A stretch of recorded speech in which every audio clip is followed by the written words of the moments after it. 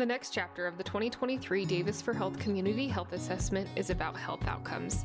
This chapter covers leading causes of death, chronic diseases, injuries, brain health, reproductive and birth outcomes, infectious diseases, and oral health. A health outcome represents a change in the health status of an individual or group due to an illness, condition, or external factor like clean water or affordable housing. They tell us how long people live and what their quality of life is like. Chronic diseases are a type of health outcome and contribute the most to the leading causes of death in Davis County.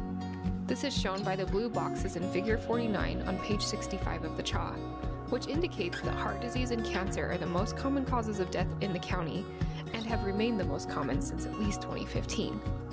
From 2015 to 2020, there was an increase in deaths caused by Alzheimer's and respiratory disease, and a reduction in deaths caused by accidents and stroke. COVID-19 related deaths created a large shift in this figure, as there were more deaths caused by the infectious disease than suicide, diabetes, and kidney disease in 2020. The rest of the chapter is roughly organized around the top causes of death in this figure. In this chapter, you can learn more about how Davis County has higher rates of obesity, skin cancer, Alzheimer's disease, and depression than both Utah and the U.S. As you read, watch for notable differences in health outcome data by sex, sexual orientation, and income level. Many outcomes have shown concerning increases over time and should be monitored and addressed.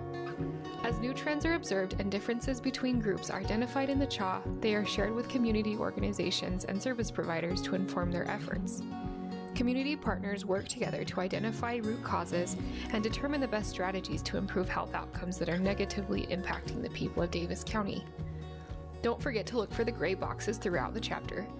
Each box lists resources available to support different health outcomes.